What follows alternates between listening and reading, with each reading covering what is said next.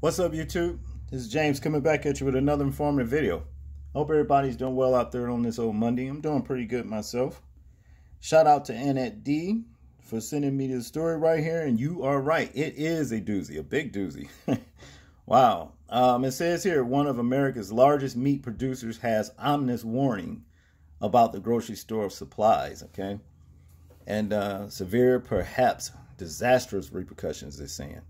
You know, and of course, we know this has something to do with the COVID-19 situation, all right, that we have here in this country. But to get into the story, it says here, Smithfield Foods, one of the nation's largest meat producers, has an ominous warning about America's food supply. The company announced on Sunday that it was closing its Sioux Falls, South Dakota plant after nearly 300 employees there tested positive for coronavirus.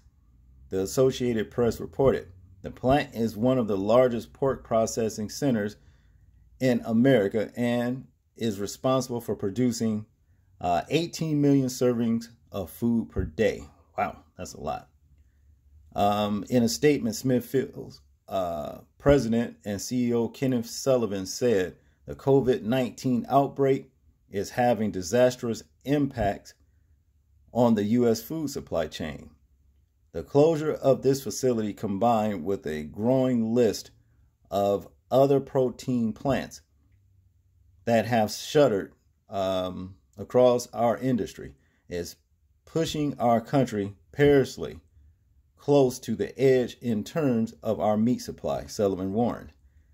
It is impossible to keep our grocery stores stocked if our plants are not running. These facility closures will also have severe, perhaps disastrous repercussions for many in the supply chain. First and foremost, our nation's livestock farmers, he explains. Well, this is a pork plant, basically, And the Most High is against us eating pork.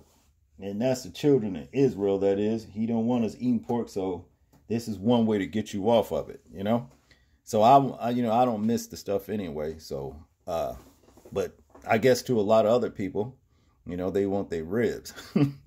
But to continue here, it says other meat processing plants have also closed temporarily because of outbreaks of the coronavirus, including a Tyson Foods facility in Columbus Junction, Iowa, where more than 24 employees tested positive. That's a lot. Smithfield said there will be some activity at the plant on Tuesday to process product that's already inventory. It will resume operation in Sioux Falls after receiving further directions from local, state, and federal officials. The company said it will continue to pay its workers for the next 2 weeks. The closure of Smithfield's plant and other food processing centers is strictly to protect the health of workers and, of course, the American public. And I hope that I'm adding this. I'm hoping that the meat didn't get contaminated. You wouldn't need that. And wouldn't it be something basically if it was coming from the food? If COVID-19 was actually coming from the food, is the reason why a lot of people are testing positive for it. That would be a nightmare. But in conclusion here, it says the Department of Agriculture has said there is no evidence that COVID-19 has been transmitted through food or its packing. The AP reported. Smithfield Foods is owned by the Chinese-based WH Group, the company which is known as Shineway Group outside of Asia, bought Smithfield Foods in 2013. WH Group is the largest pork producer in the world. All right.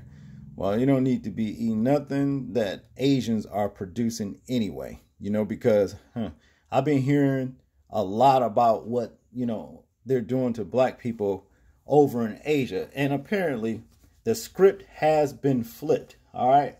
What was once considered where the coronavirus, aka COVID-19, virus, what have you, originated over in Wuhan, China.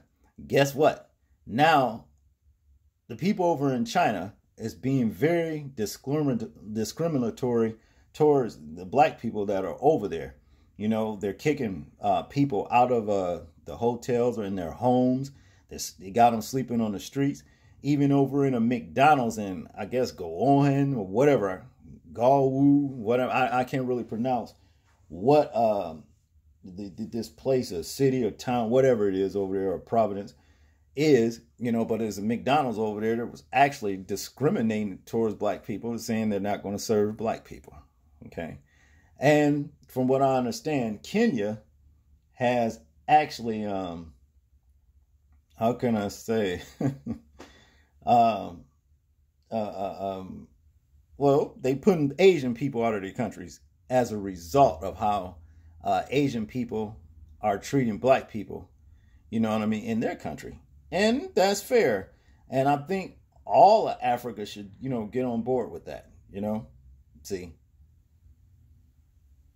that's a pretty good retaliation as far as I'm concerned, you know, because you know, all of a sudden now, ever since this thing came out about black people are disproportionately being affected by COVID-19 more so than any other race or what have you.